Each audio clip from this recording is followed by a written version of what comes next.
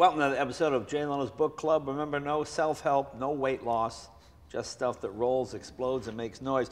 And this is Fireball Tim's book, and he really makes stuff that rolls, explodes, and makes noise. As often as possible. Tim is a TV host and a car designer, and he's written a children's book. It's a great idea because there aren't very many good. I know so many little kids that are interested in cars. Oh, yeah. And you kind of give them grown-up books, but this is really for kids, isn't it? Absolutely. I mean, I grew up with Richard Scarry's books in the 60s, you know, and it just came a time where I realized you walk into a bookstore and there's just no kids' car books, you know, and I love cars and I want to be able to share that with kids so we can keep the whole ball rolling, and I thought it was about time. Yeah, Fireball Tim's big book of wacky rides. Now, you've designed some cars for movies and things, correct? Yeah, absolutely. Give us some examples. I've done probably about 400 projects. Right. The first one was Batman. I've done cars for movies like Son of the Mask. Right. Even recently, The Avengers. So a lot of different stuff, and you know, cars are like characters in movies. Sure. You know, sometimes they show up on set late. You know, sometimes they're a little.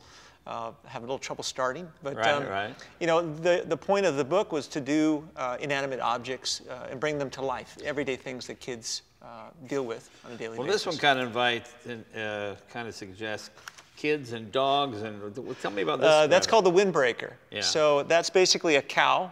Was inspired by O'Leary's cow in Chicago. Sure, the fire. It's called the Windbreaker because it's basically fart propelled. Right, there you go. Well, that can't get more kids than that. Yeah. Driven by skunks, no less.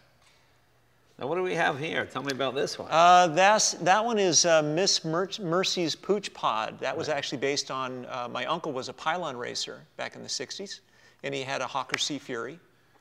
So each one of these sketches is inspired by trips that we take or things that we've done over the years. Now this one looks like you used your smoke detector. Right, right. That's teaching kids about sound, taking everyday items that they see and giving them an automotive spin, you know, that might be fun. So it's not so much a storybook, it's just interesting cars, and it makes kids want to design.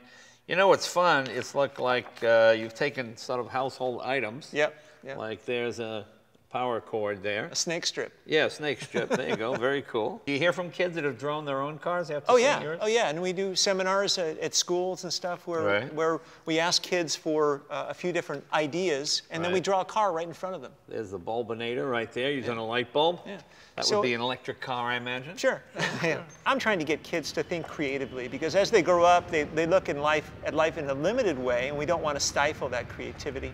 So it's really up to them. They can be anything they want. There's a car that runs on mac and cheese. That's right. All cars should. The only car book I ever had when I was a kid was Mike Mulligan's Steam Shovel. Yeah. And I remember reading that as a kid. I would go down to the people across the street from me, shows how old I am. They had a coal furnace, and the coal truck would come and dump coal, and I would sit by the furnace because that was the closest thing to steam I could find, and read Mike Mulligan's, you know, little steam shovel. And the more people that watched, the more the steam shovel. But it was the first sort of car machine book that I had ever read. But they didn't have this kind of stuff when I was a kid. I like the fact that it's all things that kids would know. There's a car made out of a cell phone. An old school cell phone. I think I drew that before the new before the new iPhone. Yeah, the kids go, what's that?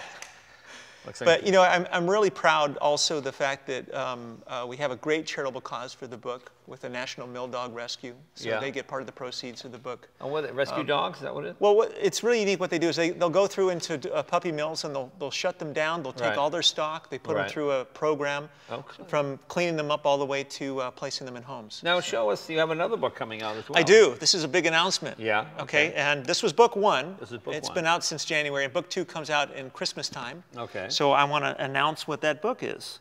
And that book is the Big Book of Wacky States. Okay.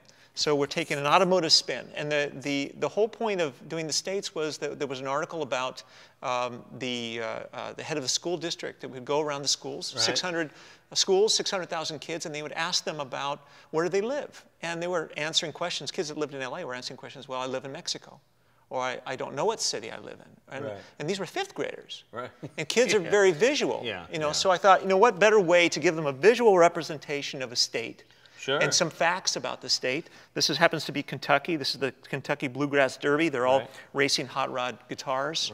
Now, show us some of the other ones you've done. Well, people might remember some of these things. Oh, you designed this car, huh? Well, it's something that, you know, I love to take credit for design, but it's it's a group effort. Right, you know, there's a lot of people involved in projects like this. Well, for sure. film. That's the one George Clooney drove. Yes, Yeah. and Michael Keaton. Michael Keaton as well. This was for Knight Rider. Oh, okay. This was a flying car that we built in 7 days with Jesse James for Monster Garage. Okay, Monster Garage car. Everybody wants to fly a Panos. Yeah, right. Yeah. This was about a 700 horsepower Mini Cooper for a That's Street fun. Tuner Challenge as a police car. Right. Something everybody needs. This also was for Monster Garage. This was the final episode. Right. So they're a lot of fun to concept, you know, and then Sure. teams build them, and some different projects, obviously, for other films. You recognize? And you've got a bunch of things going. What Yeah. is that? Oh, looks like an oil filter on the ground. That What is an oil filter, yeah. This is really cool, and they're involved with the book also, which is pretty neat. Yeah. But this is made by Lifetime Oil Filter, which the company is 37-degree filter. And what's neat about it is that this is an oil filter you never have to change. Okay. So you put it on your car, and it eliminates oil filters going into landfills and the Right. millions of pounds of oil that go in. Sure, sure. You know, and they're in several different sizes. They come in 2 colors, in red and chrome. And they're just a tremendous group to be involved with. It. They have the Let's same see, how does this work? How do you- mentality here. Oh, this is the tool? They call that the bat tool to open it up. Oh, okay. And it's a let's filter see. within a filter, so the oil comes in from the center and moves outward. All the Right. ferrous material, it works like your lungs. So it captures all that material within the filters. And then, Oh, I see. So that's a fine wire mesh, Right. and then you just put this in an ultrasonic cleaner or something? Of that no, nature? you can literally spray it out in the sink because the oil will drain out, and the only thing left is the material, the ferrous material. Oh, I see. You know, Okay. and you can put it right back on your car. Oh, okay. So you just use it over and over again. Yeah. Well, that's pretty cool. How do you get one of these? I believe you can go to 37degreefilter.com. Oh, all right. Very Yeah. good. Very good. I think the kids' book is just fantastic because Thank you. I always have a lot of kids come through here with their dads, and a lot of the stuff is they're too young. It's over their head. Yeah. They like cars, but they're not. You know, they're a little embarrassed to ask.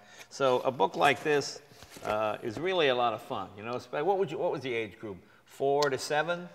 Pretty close. I think it's 3 to 8. 3 to 8. Yeah. Well, okay, 4 to 7, 3 to 8. All Yes, right. close enough. I was a slow learner, so I'll go 4. Girls are a little younger too. Girls, so- yeah, okay, but yeah, and it's for boys and girls too. Oh, of That's course, kind of the absolutely. fun thing because Absolutely. I find I see a lot of young girls come in here too. We had some Girl Scouts here not long ago, and they were into car design, and they came with some of the stuff they had drawn. That's great. And it was really Yeah. really fun to see. Yeah. It was really fun to see. So, Tim, thank you very much. Thank you, Jay. Fireball Appreciate Tim, it. This is where Awesome. can they get it? It's worldwide, so you can get it on Amazon, Barnes Okay. & Noble. It's Okay. available everywhere. We're going to do it in different languages also, and we're going to do one a year. So if you just I guess put in the name of the book and it'll Yeah, just show write up. the name of the book on Amazon. That's probably the cheapest place. Great. Thanks yeah. a lot. Thank you very much, man. See you next week. Okay.